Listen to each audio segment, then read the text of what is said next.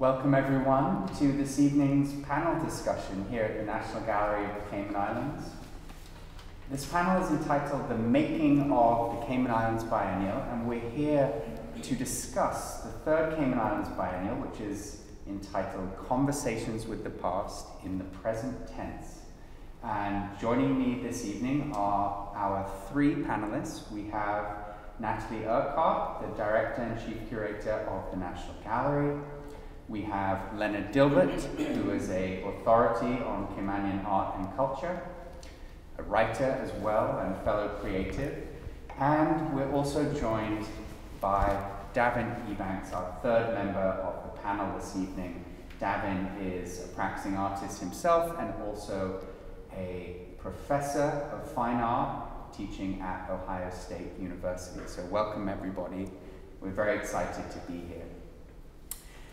As we're talking about biennials and this biennial, the Cayman Islands Biennial, I think we want to keep in mind what a biennial is. Not everyone is familiar with this art world terminology. So I'll just sort of preface our remarks this evening and our conversation thinking about this idea of what a biennial is, and the biennial model is a very particular genre or format of exhibition making. Now, there are biennials all around the world. Probably certainly the most historical and best known is the Venice Biennale, which was founded in 1895. But closer to home, we have some biennials in the Caribbean and Latin American region that have really attained quite significant stature. And I'm thinking about the Havana Biennial, which was founded in 1984, and also the Sao Paulo Biennial, and some of our peer organizations here in the Caribbean. We have the Jamaica Biennial. We also have the Bermuda Biennial. So, Natalie, let's start by talking about the journey that this biennial, the Cayman Islands Biennial, has taken over the past 4 years. So, can you perhaps begin by talking about what prompted you, what catalyzed the founding the Cayman Islands Biennial here, and that journey that's taken us from 2019 to where we are now? Absolutely. Thank you for sharing the introduction as well with some other models, so putting this into context. And of course, it was looking at many of those other models and the sort of history of biennials and what biennials try and do as exhibition projects. Obviously we're an art museum. This is an institution. It's quite a classical museum space, but we're always thinking, I think, at the National Gallery of the Cayman Islands, to how to sort of deconstruct that museum institution space. And that's obviously very much at the heart of a lot of modern museology, thinking about how we can open the doors, invite people in, but also get out there into the community. Community engagement has been a major, sort of a core part of the essence of this art museum and its sort of almost 25-year journey. So the biennial model was a really interesting one where we were looking at ways of getting art out into the community. Obviously, some of the other biennials you reference, Havana is a biennial in its truest sense, because it usually means a country or a city inviting national representations from artists around the globe. So biennials by their very nature are usually multicultural, multinational, and this of course right now is a national project. Very much so in looking at places like Bermuda. The National Gallery of Jamaica evolved out of their national exhibition and actually has almost returned to the national exhibition, because of course these conversations about representing work from artists overseas in your space can be quite controversial in small countries that are building up their own sort of artistic identity. But we always envision this having the potential to increase dialogue with the region. And I think maybe the longer term vision is to ensure, as we build up our contemporary art scene through these kind of models, that we have access to potentially collaborating with other biennials, certainly around the Caribbean first and foremost, but potentially traveling some of our work to international biennials as well. The biennial model, again, by its very framework, is a very responsive model. We think about some of those venues and those structures that you referenced. Normally the themes of a biennial are responding to various contemporary challenges within one community or another, or global challenges in terms of something like Venice. So there are very exciting platforms, I think, through which to set up a series of questions and to challenge our artist community to be responsive and to make work or recycle work or bring out of the, not quite the closet, in terms of people. We really encourage people to create new work for this project, but it is often a survey. And I think it's been incredibly exciting. It deconstructs, as I said, this classic museum space. Even from day one, our very first year, we'd envisioned this and we were able to execute a multi-island, multi-site project for the Biennale or Biennial. I think we started off with 6 venues in the first year. That grew again in the second year. And then, of course, this year, I think we have 9. I keep losing count because we keep adding venues for the program. And of course, the biennial program has been a sort of integral to what we're trying to achieve with this project as the exhibition space and the artwork in the exhibitions are. It's about prompting dialogue around whichever sort of themes we are addressing in that year. And I think that has had a real impact already in terms of people making work and the conversations we're building around that. Mm-hmm. And thinking about impact, I think now, in 2023, we have the perspective of hindsight. We can look back now over 3 editions of the Biennial. So I wanted to ask Leonard, perhaps wearing one of his professional hats, but as a cultural policy maker, as a cultural thinker, could you share your thoughts about how you see this Biennial has already made a positive impact on the local art scene here, and how you see the cultural landscape evolving through projects such as the Biennial, and perhaps blind spots or areas in need of addressing if we really want to grow the art scene here, and using a vehicle such as the Biennial to do so? I think it's fair to say that the Biennial in Cayman has been a catalyst for art production. The gallery itself as an institution has facilitated that as well. I think just the presence of a gallery, having a space that can show work and that encourages people to bring work to be shown. And in a sense, basically challenging artists to produce work that can pass a jury and get shown. And the Biennial as a specific opportunity to do that, because partly, I suppose, there's a sort of prize-giving element, and that is always a sort of facilitator for public interest. But artists being peculiar types of people, I think it goes beyond that to more of a challenge to, in a specific way, respond to the theme of the movement, but also to meet the challenge of, well, can I show my best work, and will that best work qualify to be shown in this exhibition, given the nature of the exhibition, given that it is perceived, I believe, as a sort of best of Cayman at this moment in time, sort of thing. And notwithstanding that, there's always the challenge of how do you go beyond the standard of work that you're accustomed to producing. What is it that will help to take you from that point to make a jump into something that is more profound, more impactful? And for that purpose, the sort of international sort of exposure, I think, would be a welcome development in some ways. But there are challenges to that, one of them being resource challenges.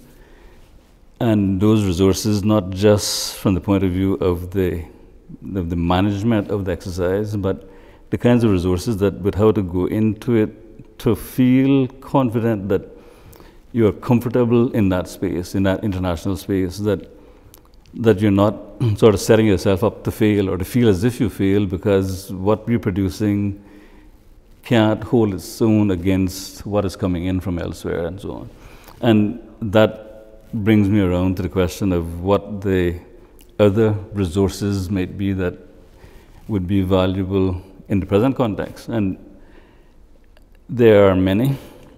I think would be fooling ourselves if we thought that we were in a sort of leading position in the art world, viewed from an international perspective.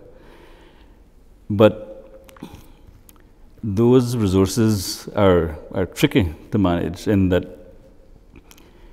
you can't you can't sort of produce art by simply feeding certain resources in and expecting that that will produce a specific kind of output.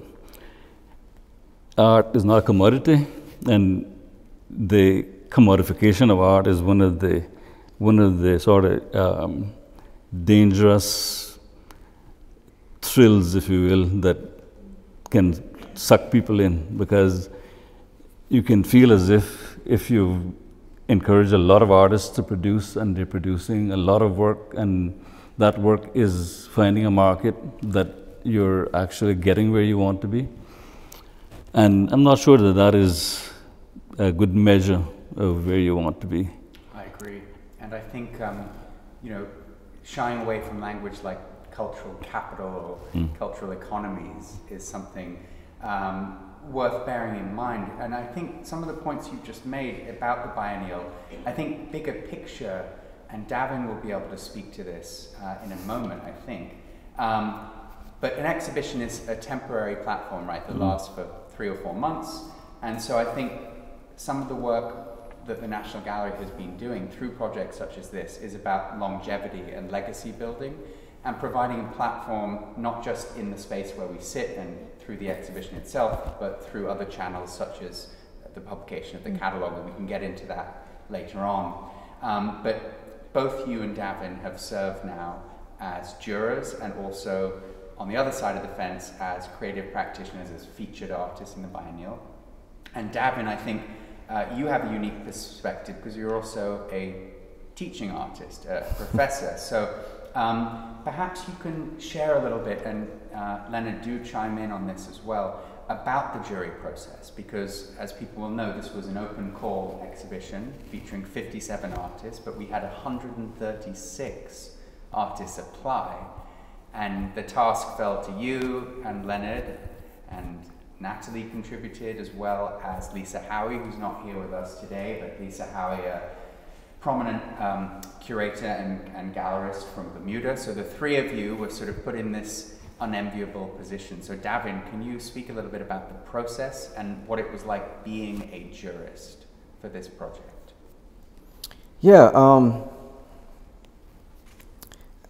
I've done quite a bit of jurying, and this falls under sort of like standard operational procedure for jurying, which is where the jurors have to come to some sort of consensus. That's not always the case. I just juried a publication for glass work where basically there's a set number of spaces to fill, maybe 2,000 artworks you're looking at, and you have 100 spaces, and there's 4 jurors, so you pick 25 things, and there is no need for consensus, which is really interesting.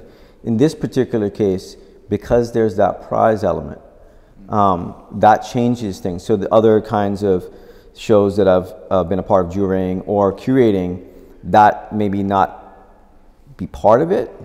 So you don't have to come to that sort of consensus on who, you know, sort of who wins that prize. That changes things a little bit, because you want to have that generalized consensus. You know, the process was, you know, pretty long, 3 days, I think, virtually, that we worked. I could be wrong with that, but I think it feels like 3 days virtually that we worked to narrow down. And this biennial is also unique from other things that I've been a part of jurying, in the fact that there are proposals for projects that then the gallery helps to support to manifest those projects, which I think is fantastic. But that also creates a very unique challenge for the jurors, because we might not know who those artists are, we might not know their past work, we might not know if they can pull that off in the month that they have or whatever.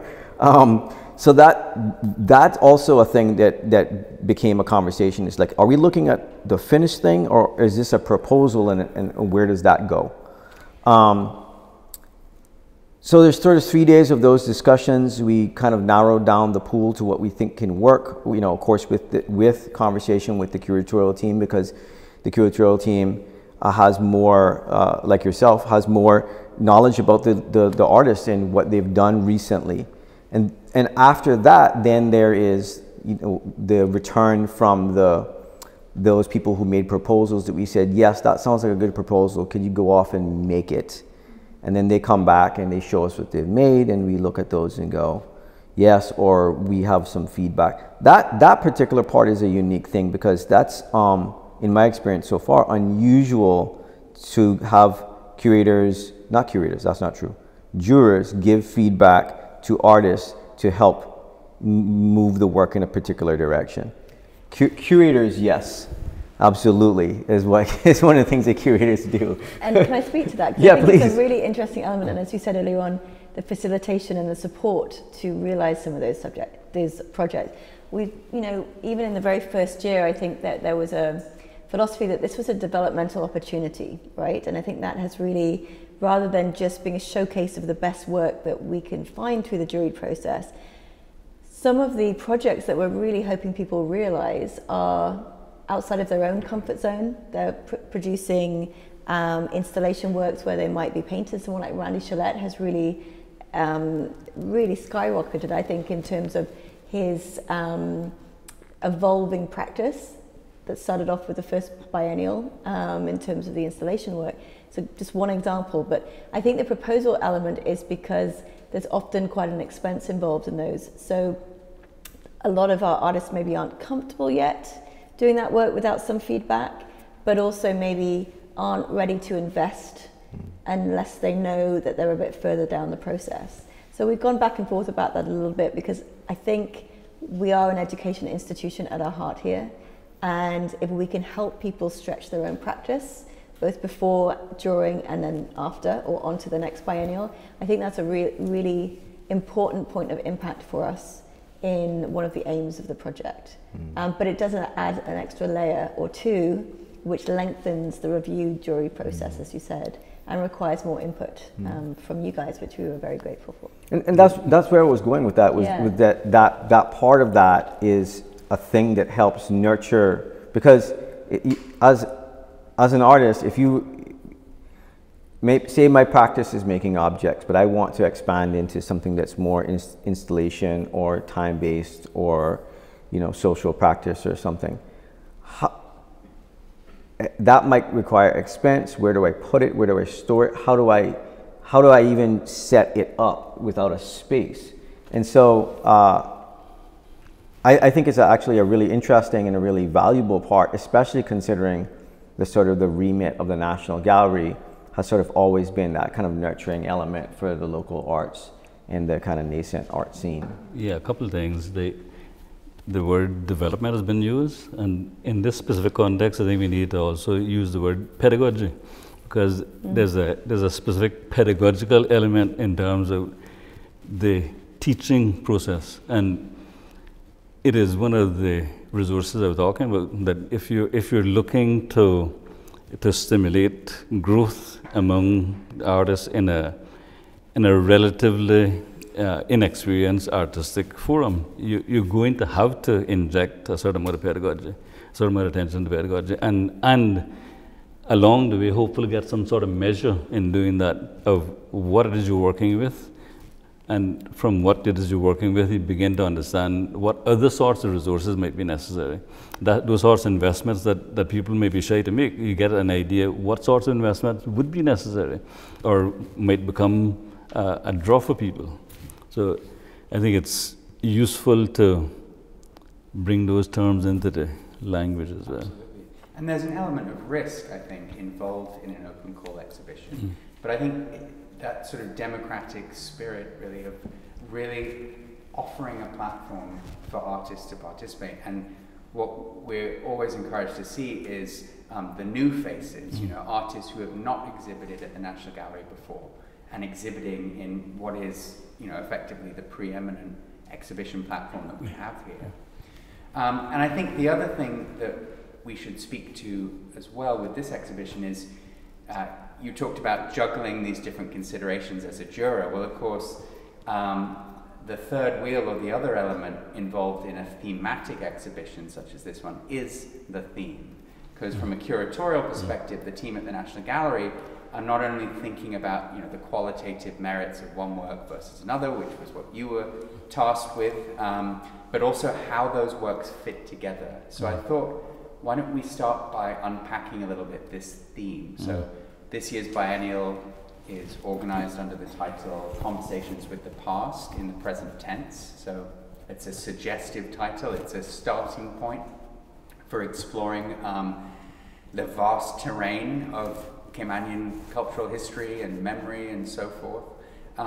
So why don't we start, Natalie, do you want to give a bit of background as to how this topic for this year's biennial emerged and what it's about, what's it all about? Definitely, and I think there's been a debate over the years, hasn't there, whether we do have a theme or whether it's an open call, and I think we've been very conscious in that evolution. The first year there was a very loose theme. We didn't actually put a theme on the first open call, but a natural theme evolved or emerged through it, looking at sort of evolving identities again. But it makes for a much stronger and I think more impactful biennial project if there is this loose, and it is a loose and overarching theme. It's trying not to be too rigid so that people can, by offering those sub-themes very clearly in the open call, it's trying to be a suggestive journey that people are responding to, rather than a really conscriptive type of approach where we're only looking for X, Y, and Z. And I think that's worked very well. There's very wide scope in that interpretation. But I think Conversations with the Past and the Present Tense, it's, we've all been in our various conversations, either formally, professionally, informally, within our communities, looking at this dramatic and rapid evolution in Cayman and the sort of Cayman of today versus the Cayman of even 50, 60 years ago. And that transformation being an island of 10,000 people in 1970 to an island of 75,000, which in context is not that big, but is overwhelmingly challenging in terms of navigating the shift from past to present to future. So, as a curatorial team, we were looking at this as a very urgent conversation of our times, is how can we preserve but not get trapped in the preservation while still encouraging development and embracing this evolving Cayman, which is multicultural, has influences from all over the world, but without losing the core of that identity, which is a place that we're very much at risk of being. And that deep lament and that deep concern and nostalgia for what has been lost, I think is very present in most of the conversations that we're having. So it was about this concept of evolving identities, about identity always being in a state of development and flux, not being rigidly set, but always influenced by our past experiences. So the title obviously was a bit of a play on that, but how are we being continually influenced as Caymanians, whether someone like myself who was born here but is not a generational Caymanian, someone like Leonard whose family go back generations, and Davin's, to someone that maybe has made Cayman their home a year ago. How are we being influenced by that history, which is not necessarily as apparent or tangible in a country like Cayman, without all of its big buildings and its hundreds of years of built heritage? How are we retaining a connection to that conversation and having it continue to influence who we are? Or are we moving ourselves so far away that we've lost the connection?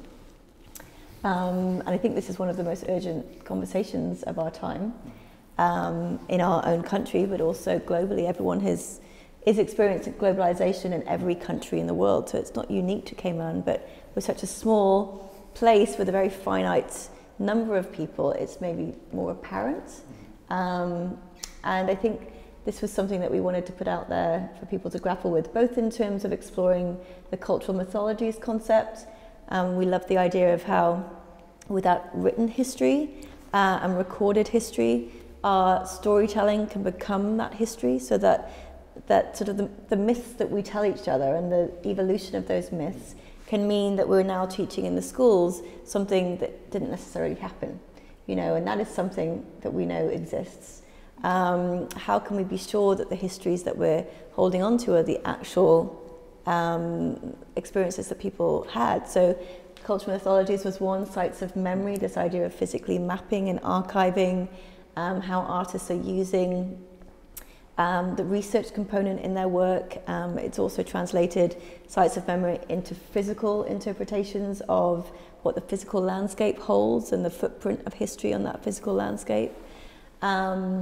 And then the third one has completely slipped. Identity. Identity. The biggest theme Cultural of all. identity. Identity. Yeah, and that's really our pop. There's a lot of energy and urgency in that particular space that has been curated. And of course, we've been very selective in how these groupings have been made as a curatorial team. But I think together there's a very powerful conversation emerging out of those different works. Yeah.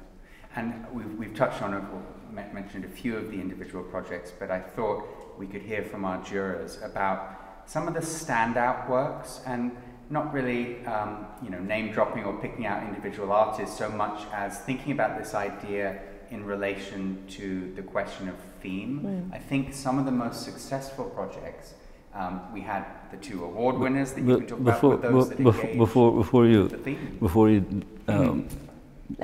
that. Before you develop that too far. No, just the question of theme and theme setting and the content of the theme and all this. I mean, I think it's a valuable addition to, and perhaps even a stimulus to the kind of conversation that needs to take place around those kinds of questions, to articulate these kinds of themes, to add a language. I mean, I'm primarily a language artist, and I'm very interested in the actual words that are used to try to formulate these ideas and try to place a challenge before the artist and say, well, think about these questions and think about what these questions might mean to you and how you might respond to that artistically. And I think there's a specific value to that in terms of the contribution to the conversation itself, particularly given that there's a very real danger in the world that we live in right now, that nationalism can be used, can be weaponized basically, and can be used to exclude and to create all kinds of bases for even violent behavior between groups of people, justified on that basis, that we can exclude this group for this reason because they are not us, the whole kind of us and them situation, right? So it's a valuable kind of exercise, I think, yeah. Davin, thoughts? Yeah, I think the theme is very useful and very helpful to help prompt artists. I think, frankly, the theme needs to be advertised almost immediately after like if we have a biennial now, when we give the award, we advertise the next year's theme, the next biennial's theme. I don't know that sounds probably insane, or maybe you've thought of it already, I don't know. But I think that if you want to push those artists, to give them enough time to really come to grips with that, or to maybe take on a project that they wouldn't have, I think there needs to be that kind, because and maybe this is just speaking too much information about my own personal practice, but it takes me a long time to sort of absorb and assimilate something, and then to somehow or another make that out of nothing into something. So yeah, the theme I think is wonderful. I think currently, for the most part, other than the projects, what's happening is those themes happen to catch artists who are already working in those themes. Although this year's theme I think was much cleverer in how it was, like Natalie has alluded to already, very open in a way, and having sub-themes under that theme I think is a really decent approach. But I think moving forward, to kind of generate that kind of rigor, if that's what the goal is, which it seems to fall under the remit of the National Gallery, I think that there needs to be a longer period of time. I know it's tough because you don't know what in 2 years is going to be topical. Well, did we know in 2019 what was coming? Right, yeah, exactly, right. So I know that's tough, but I think that the use of the theme is very useful, but I think currently, other than those particular projects, I think it seems to, it's sort of like I apply to shows that happen to have the theme of my work. Yeah. And I think, illustrating this point, thinking about, let's talk about the award-winning pieces, and I think the reason I want you to talk about them is because I think in both instances, those artists we're talking about kind of capturing the zeitgeist or the sort of the pressing sort of themes of the day. I think those two projects in particular, and I'm referring to Caitlin Elphinstone's piece, Artificial Renderings, which won the Bendel Hydes Award in this year's Biennial. And also our emerging artists as well, the sort of more younger emergent voices in this project. We had a commendation for Rochelle Miller, whose work is all about cultural mythologies, as we were exploring that sub-theme a moment ago. And Alyssa Gilbert as well, her work. So perhaps we could sort of zoom in on those projects. What sort of caught your eye with those? What made those stand out in terms of what we've just been talking about and their practice in general?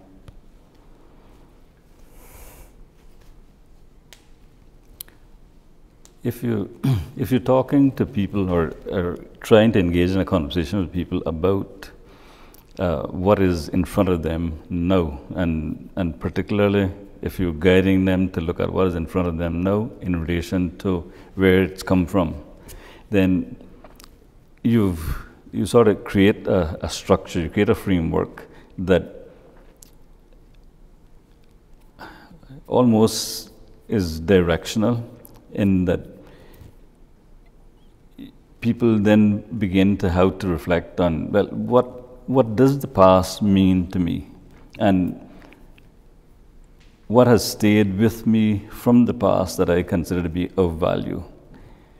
And particularly what I consider to be of value as an artist, because what the artist's job is defined as is a perpetual challenge, right?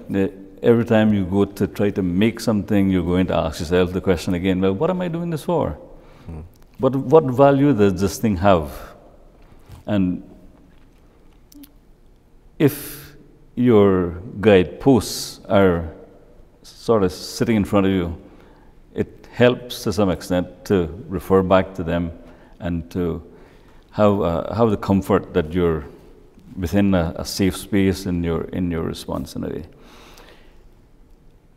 In our specific context, the sorts of danger of loss that Natalie was speaking of earlier, in a cultural sense, it's a very tricky one, in that we have engaged in a process of claiming certain things from the past and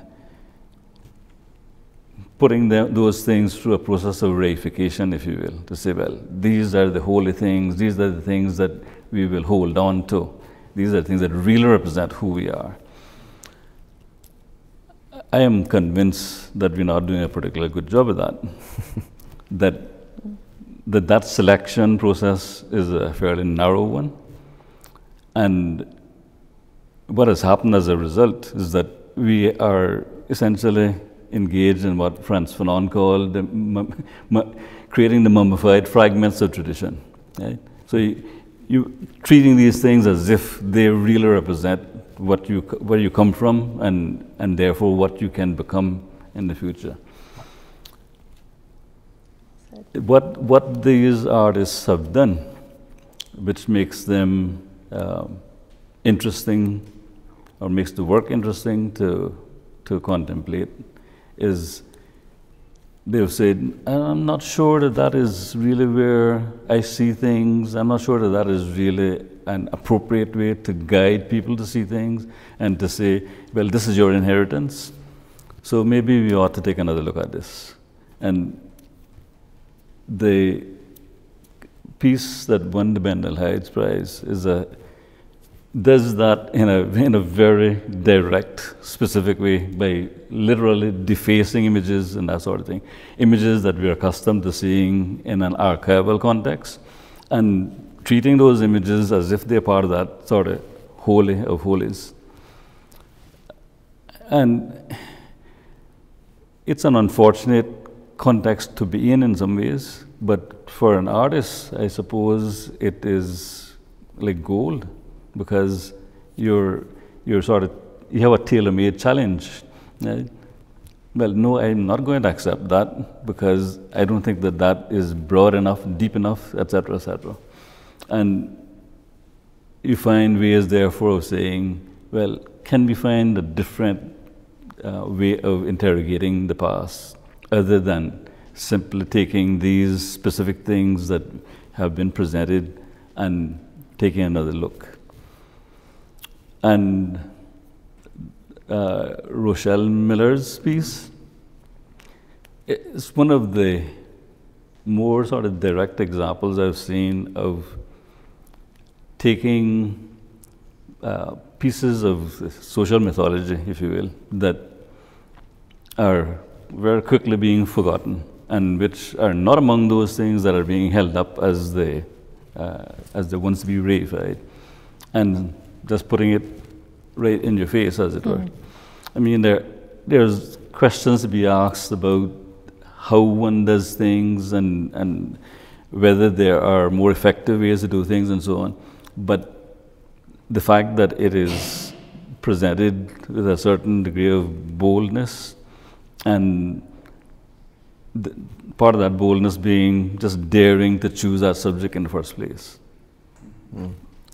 I think there are some interesting things going on that are sort of parting the veil a little bit between us who are alive and able to use all our good senses and to figure these things out for ourselves and not be told that it is this narrow body of things that is your inheritance.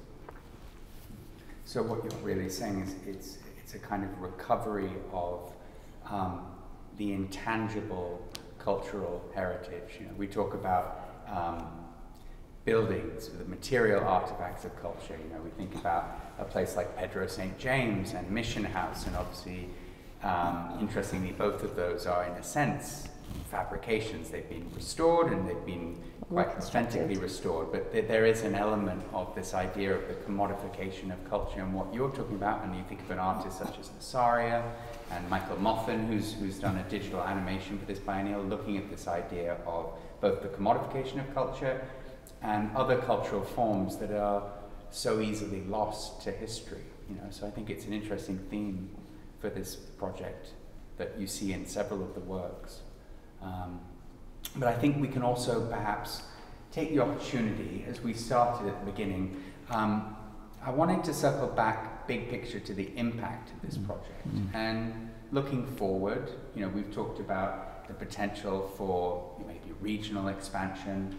And I just wanted to ask kind of each of you in turn and interject, thinking about what the impact of a project like this should be. What should we aspire for it to be? We've talked about things like education. You're both going to be doing portfolio reviews, critiques of artists' work in the coming days. And that's another learning opportunity that we talked about. But I was thinking more big picture about this biennial.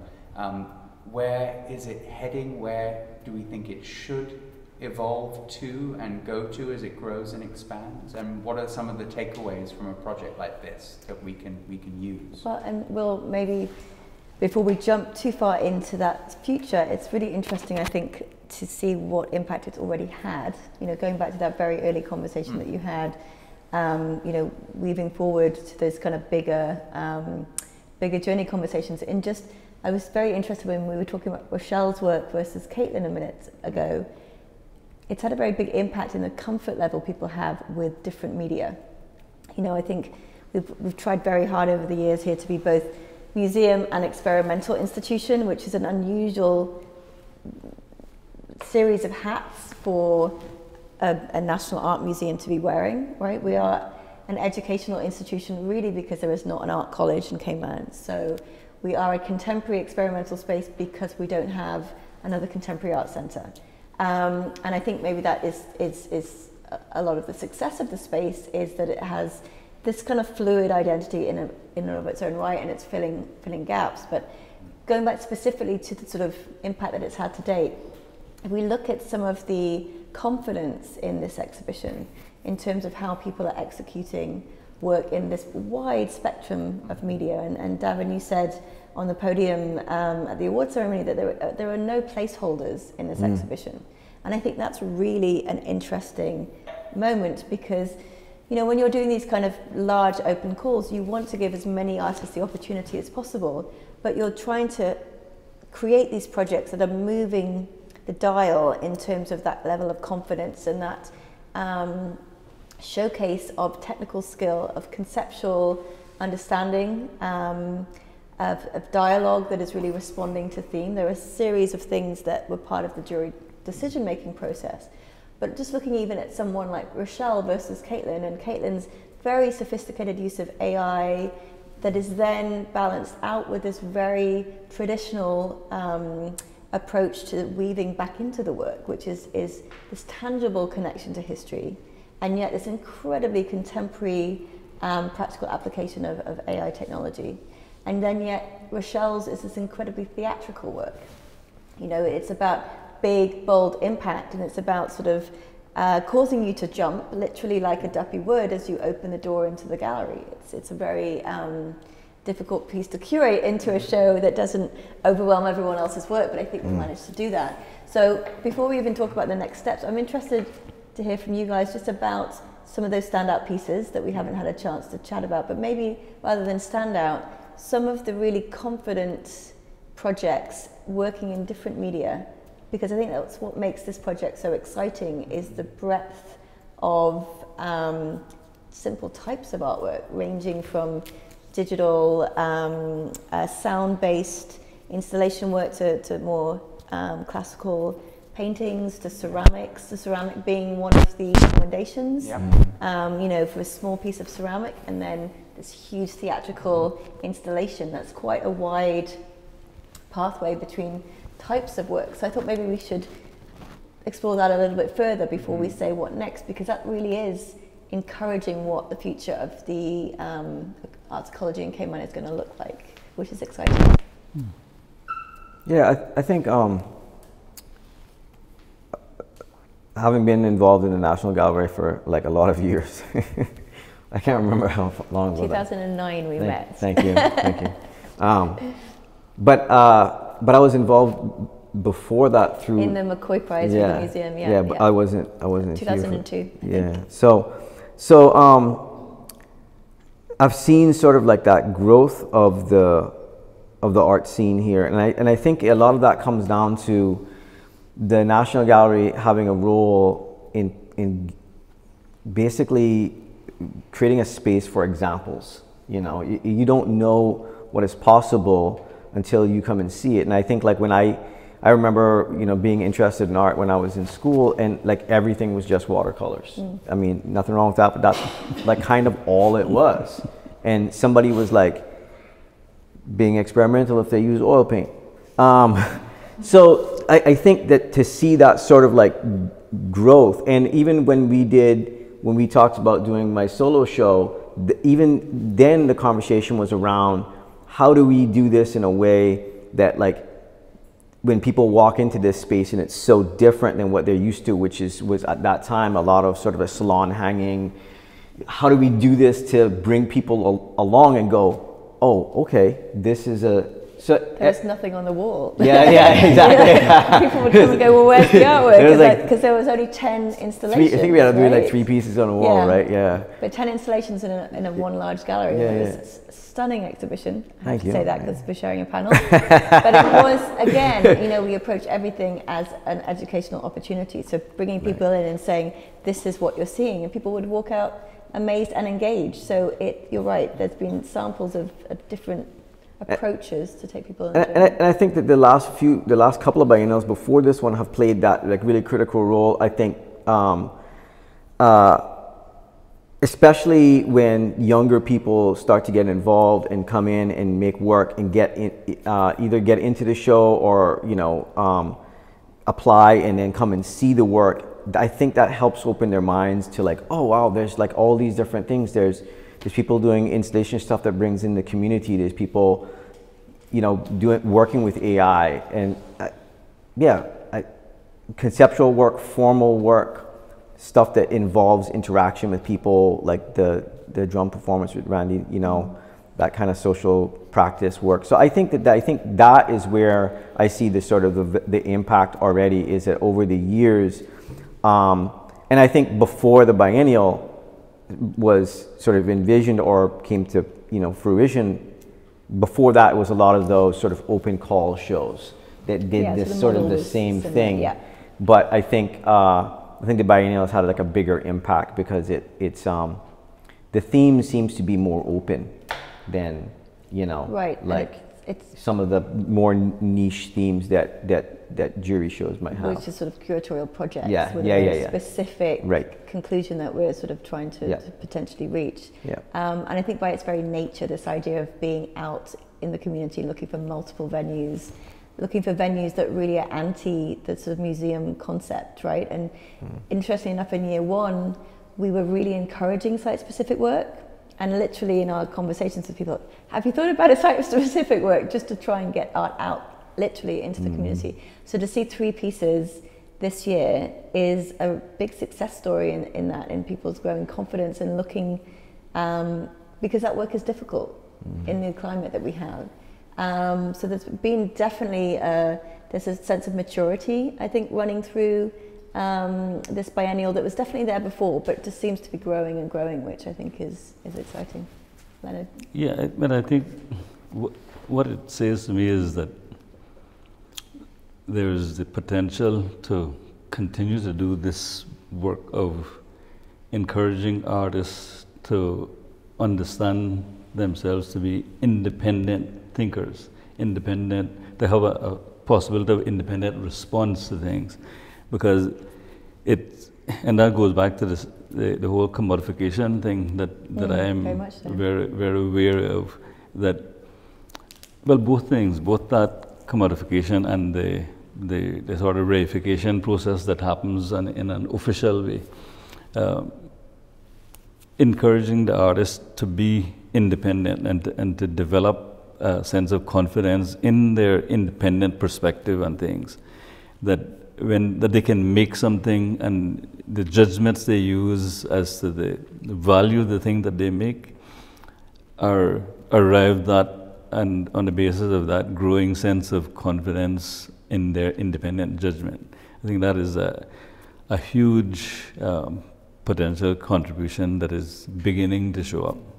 Yeah. And I think it's important for, I guess, the wider conversations that we're having, is to put that again into the context of the commodification, because we know that we have a thriving art community with a lot of work that is being very influenced by our tourism audience. You know, our art scene developed in that way. The pastels and the watercolors that Davin is referencing, incredibly popular, very collectible, highly skilled, and capturing the beauty of this incredible island that we live on. But then evolving through that sort of aesthetic focus to these sort of more developed, more conceptual works, and taking us through. That's what I mean by the sense of maturity. It's not to suggest that we don't have a very successful commercial side of the art sector, but we're talking about this museum space offering people a platform to be more experimental, and potentially in that being able to move away from the commercial for a project like this and really bring their best self to that in a way that is very authentic and unique. Yeah, I mean, one of the things I hope will happen as a result of the work that the gallery is doing through the Biennial and otherwise is to encourage a different kind of approach to the past, and by looking at the past differently, looking at future prospects differently, from the point of view that we don't really understand, as we look at things right now, we don't really understand what the artistic vernacular was in the past. Right? Some of us have had glimpses of it and know that there was a preoccupation with realistic images, and particularly realistic images that presented themselves as a sort of almost like a photo presentation of the object in question. Idyllic. Sorry? An ideal. Yeah, and you were valued as an artist primarily on the basis that you had the capability of doing that. And in the same way, in the language arts, a preoccupation with the end rhymes and the iambic pentameter. So if you were able to produce a piece of language that followed the application of those specific rules, then you were doing something that had value. But those little glimpses into what the artistic vernacular was are not really sufficient. You know? What it is that drove that, and what sat alongside it, how did it gain its validation in the first place?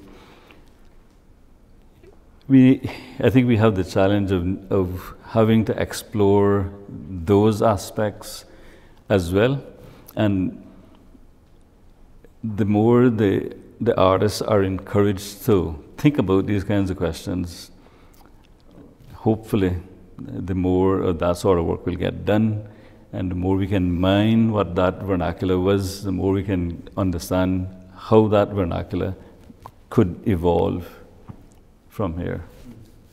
I think we've been tracing, in a way, an art historical journey, the progression of Caymanian art from, say, the 1960s to the present. And in that, you reference kind of, using that analogy with literature, the kind of shock of the moment of modernism in literature, where you move away from linear storytelling.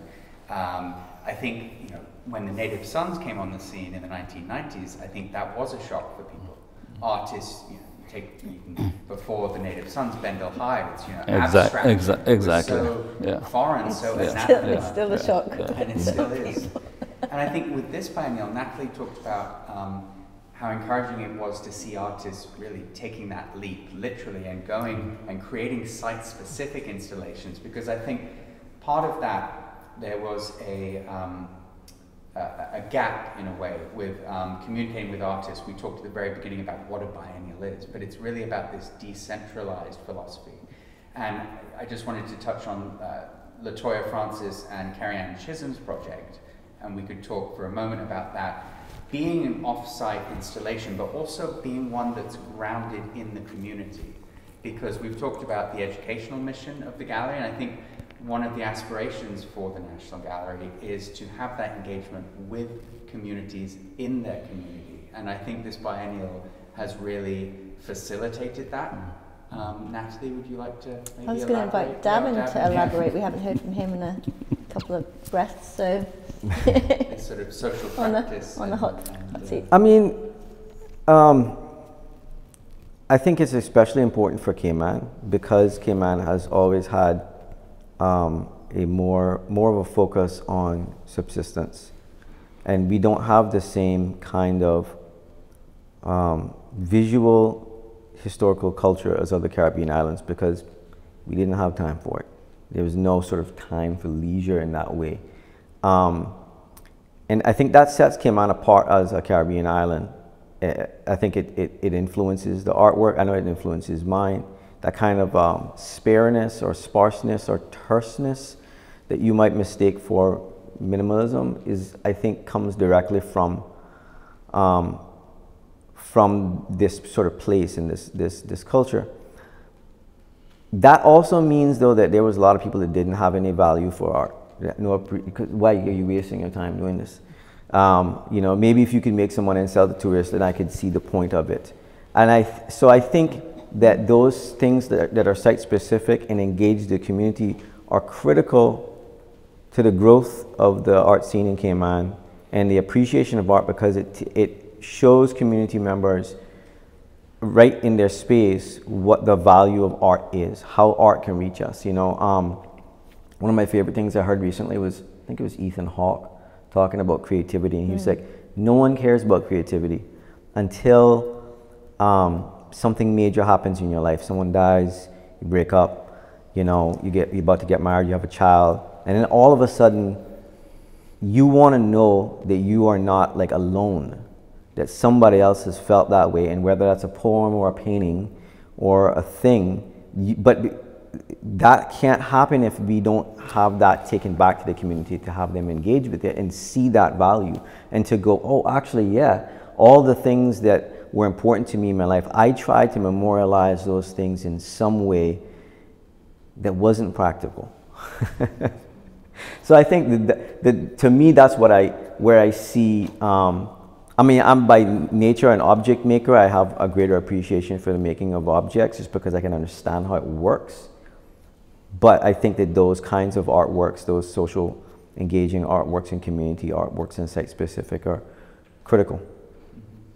I agree, but I disagree to some extent about the lack of value of art, in that I think the value that was placed, although I agree with the sort of fixation on the practical, because it's a very pragmatic culture historically, but the value placed on art had more to do with things like the excellence in carpentry, for argument's sake.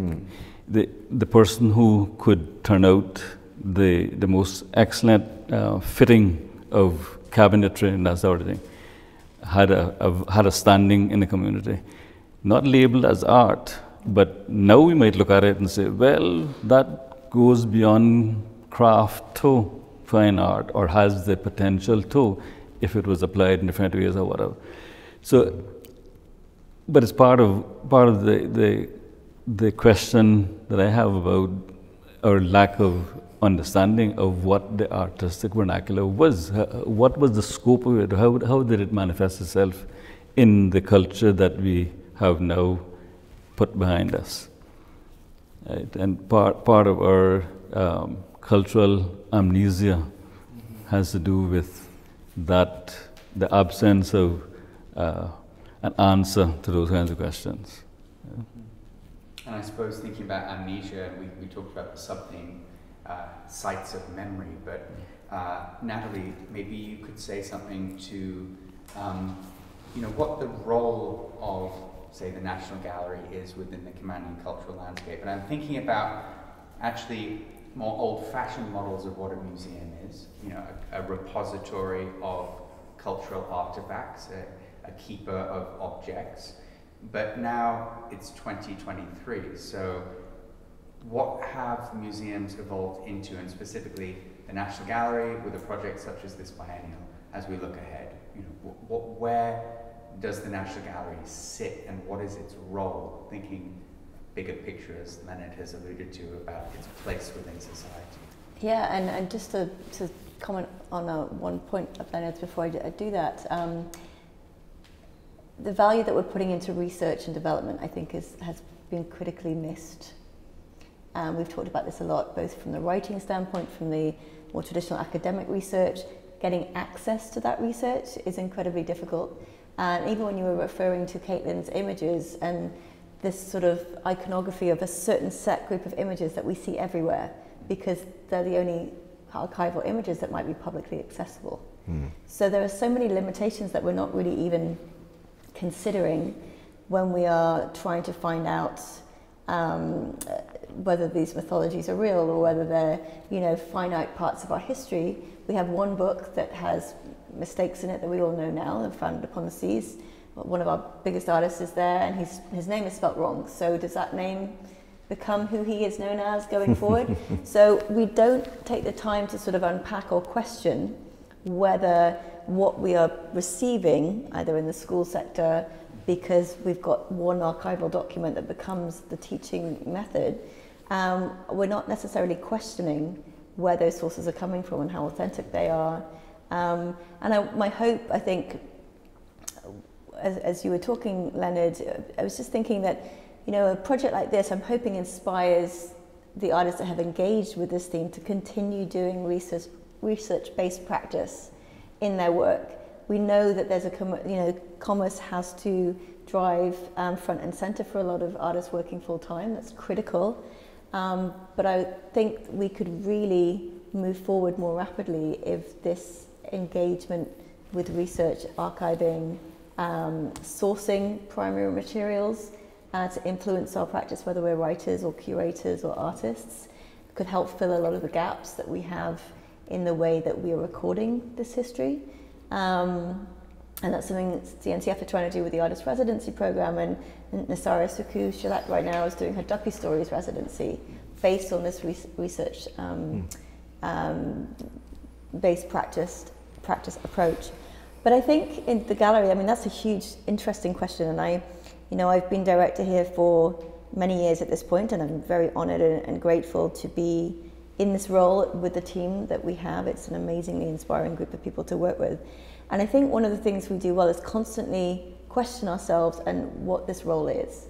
So rather than getting comfortable, and I've been told off sometimes by my team as director for not coming up with the next big idea, because we have, we have a fast-paced environment here, and the Biennial was one of those things, right? It's an enormous undertaking, but it can be a game changer. And I like the fact that this institution, and maybe it's because this is the focus that we're bringing to it under the current watch with the current team, is a very responsive institution. I think we as a group, whether we develop these exhibition projects with the education team, with the curatorial team, and the rest of the administration, because everyone plays a role, certainly with a project as wide in scope as the Biennial is.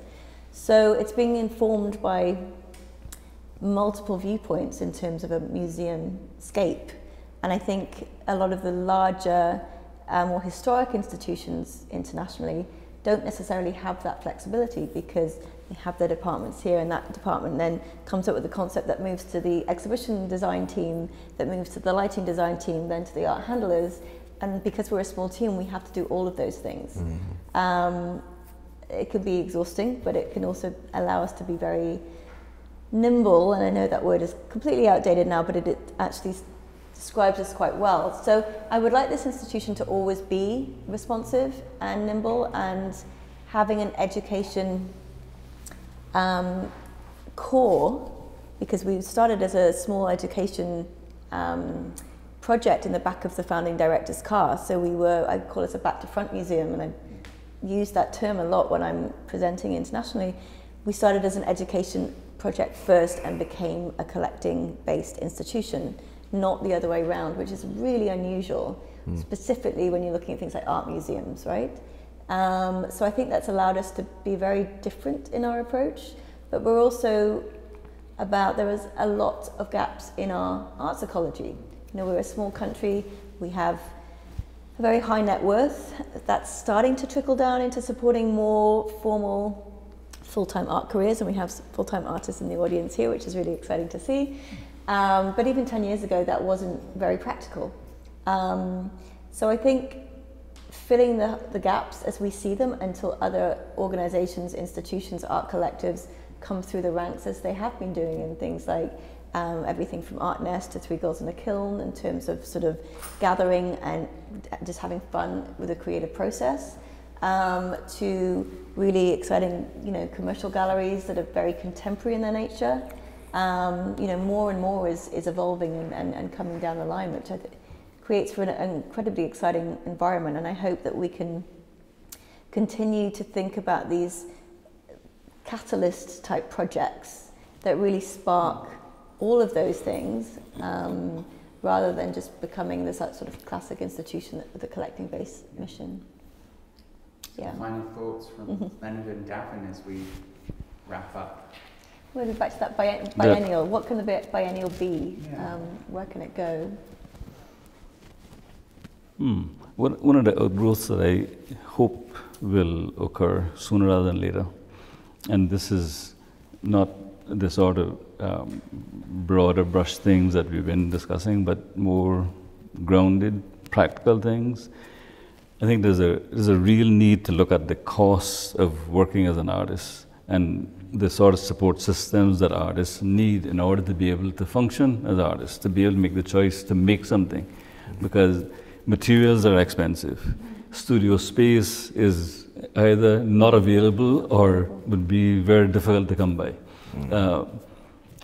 Having associations with other artists in other jurisdictions that can give you some sense of context, some sense of where you fit in the wider picture, and stimulate work, stimulate you to work in different ways, to try different things. I think those kinds of areas need to be explored fairly quickly, because I know a guy from East End who doesn't show work, hardly does anything anymore, and I've seen stuff that he did even in high school that just blew me away, right? But his cost of material is just killing him, right? He works as a security guard. I mean, he's not going to be able to pull in the kind of dollars to afford the materials. So stuff needs to be done. Yeah, I mean, I think that's a good point. I think where I would sort of thinking about the biennial's future, I think that the path that the team here has chosen, I think, is really a wise one. It's smart to have it start as a biennial to generate this energy. Sort of is coming around very, very often. I think Cayman Art Week has helped that too. In the fact that they overlap, I think helps tremendously to like generate this sort of public interest. I think moving forward to continue to raise the level of artwork, I would probably think about a triennial, just to give artists a longer. We are. Really? And we are. Okay. For us as well. Okay. Right? Okay. It is an exhausting undertaking for everybody. That was where I was. Yeah. And you don't just want people to be rushing to submit. Well, not just the artists, but I saw a little bit of behind the scenes as a juror of what it takes for the team to do all this, and you know, it's to pull all that together in such a short period of time is, I can't even. There's no way. But it's done and it's amazing. I think a triennial though would help eventually. Once that energy is there, and people notice coming around, give artists a chance to look ahead and go, I'm going to make the best thing that I can. And I think then that moves this from having any danger of being just a sort of cross-sectional survey of where art is now, because I don't think that's what it is. This is supposed to be. That's more what Cayman Art Week is. This is like the best of the best. So yeah, to me, that's where I would see it moving, for everybody's sake. It's funny you should say that. We have talked about it. Really? Okay, I didn't want to overstep.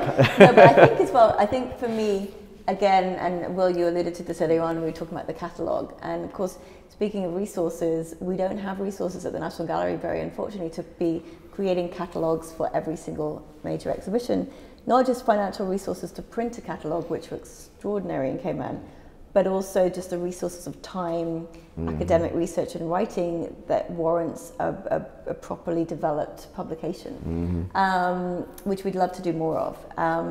But I think the importance beyond the exhibition experience, the exhibition moment, this 4-month chance to interact with the works directly, which can't be beaten. I would recommend everybody come and see this as often as they can, and go to Miss Lassie's house and try and get to the Sister Islands and the site-specific works, all of which can be found on the website. But how do we then document this and share it with the world? Because the second part of what we're trying to do here at the institution and as the curatorial team is then take the evidence of these works and the information about all of the artists involved and share that with major institutions and curators internationally. So there's always a second part of when the project comes down, the virtual experience is on the website and it's actually up already, so that you can watch this simultaneously, either come here or go online and do your walkthroughs. That will continue to evolve as we bring on the other sites, so it's just this major space that is on there right now, but we want to be able to share this beyond this sort of moment of 4 months. And I think publication, the on-site digitization of both the walked experience, but the works themselves, the artists involved, and then how we can have impact through a project like this that is a lot bigger than the project itself, I think is definitely something that is a critical component of the biennial now and the biennial or triennial going forward for us. And we're already seeing, you know, the tangible effects of this. We have 4 Caymanian artists who are represented in a very prestigious publication that was published recently, the A to Z of Caribbean Art. Davin Ebanks, one of them. You have to give a disclaimer there, and I wrote your text. We've had a lot of our younger and emerging artists going away, receiving scholarships, studying at art colleges overseas, and coming back, and to see the growth in their own practices, I think has been very, very rewarding.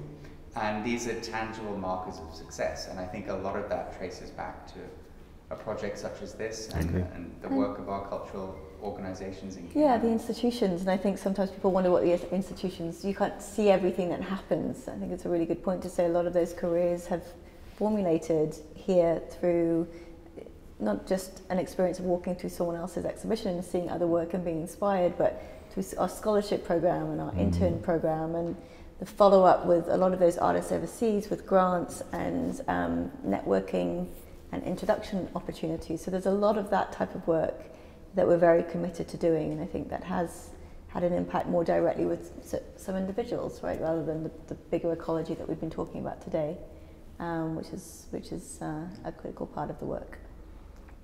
Well, I think we can wrap it up there. I just wanted to say thank you for our audience for being here with us, and to our panelists, Natalie, Urquhart, Leonard, Dilbert, and Davin Ebanks, and invite people to come and see the exhibition. If you haven't already, come and see it or see it again. The 3rd Cayman Islands Biennial is up until the 29th of September this year. So thank you very much. Thank you. Thank you.